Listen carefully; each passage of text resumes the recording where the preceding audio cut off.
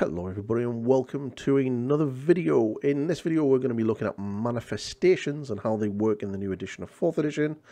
And yeah, there's a lot of really crazy changes here.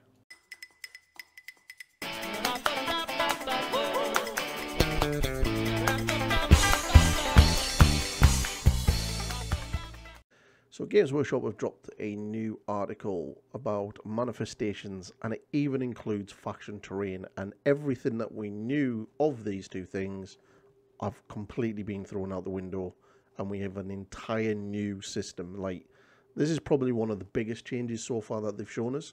So yeah, let's just jump in and have a look. So basically the way that this works now is manifestations are basically being clumped together into their own little spell laws.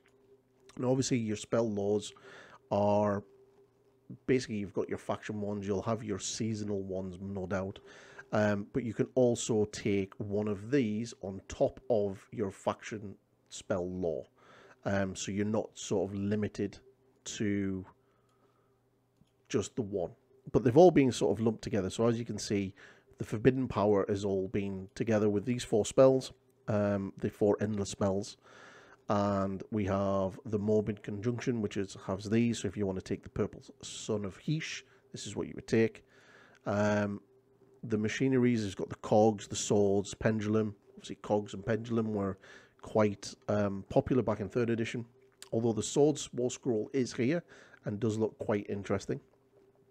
There's the Burning Head, Endless Life Swarm, and the Ravenous Jaws in Primal Energy. And then everyone's favourite, Umbral Spell Portal, is in with the Twilight Sorceries. And then we've got the Horrible Crone Spine because, you know, it's still around. But essentially, you basically pick one of these laws and you'll get access to these 4 or 3 or however many endless spells, basically. But endless spells do have war scrolls, and they have changed a lot. So as you can see straight away, they have an armor save, they have a health pool, they have a movement characteristic, and they have a banishment. So I imagine the banishment is you're going to use the banish ability, roll a 7+ on 2 dice, and you'll get rid of it. Or you can shoot it and beat it up in combat, because it only has an armor save of 5+, it only has 6 health, but it does have a ward save of 6+. So as you can see, that this thing will attack with 12 attacks. It'll hit on 3s, wound on 3s, -1 rend, 1 damage, and it does have critical mortal wound damage on natural rolls of 6s to hit. It also, ward saves cannot be made for damage points inflicted by this manifestation. So this is going to be a really nice little one to throw out, and really sort of go hunting down monsters that have got ward saves, because they're not going to get it. Another thing as well, that these things are free. You don't pay points for these anymore. You literally just take the spell law that includes it, and then you're going to be able to summon it. So yeah, very, very different. Now there are different ones where the Prismatic Palisade has no movement characteristics, so it can't move around. But there are rules for these things in regards to how they sort of react to things around it. So first things first, all manifestations. So models can move through manifestations, but cannot end a move on them. Makes sense. Units can finish a charge move within ½ an inch of them, because we can beat them up in combat. And they can be picked as a target of enemy abilities like shoot and fight, which is always good to know. They can be damaged or destroyed, but cannot count as destroyed units for battle tactics or abilities. So any victory conditions that you're going to be going for that means that you need to kill something, killing a manifestation isn't going to go towards that. Can only use core abilities or abilities on their war scroll. They cannot use commands or be affected by friendly abilities unless specifically affected manifestations. Now, I imagine there's probably going to be some models coming in, like priests and wizards, that will have a certain affinity to manifestations and will be able to do some skullduggery with them, especially if they put that sentence in there. Cannot contest or control objectives. Brilliant. So moving manifestations, you'll typically need to set up 9 inches away from them. So if you're deep striking down or doing any of that, you're still going to have to be 9 inches away, just like any other enemy unit. and will need to retreat or move out of combat.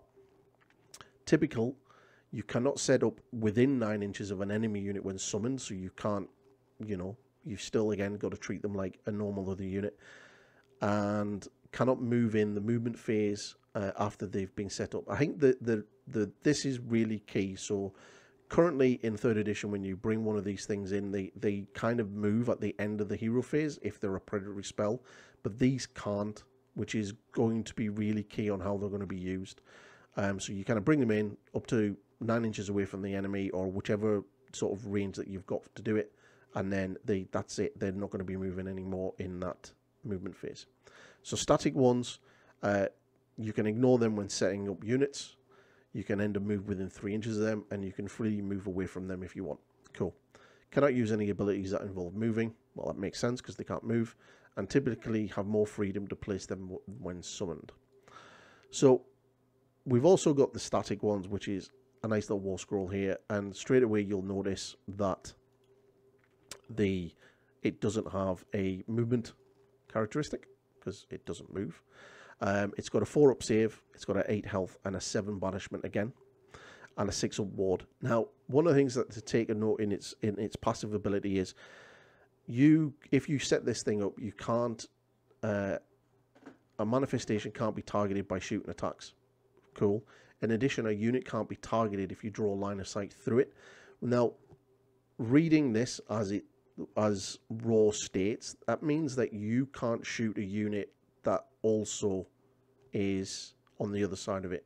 So you can use this to block your units, but you're also going to be gimping yourself by stopping yourself from being shooted at. So you're going to kind of need to sort of, get your head round your line of sight and your target priorities with this, because this one could kind of throw you. So next we have faction terrain, and this is probably one of the biggest changes we've seen so far. Faction terrain now have health saves and all of that good stuff.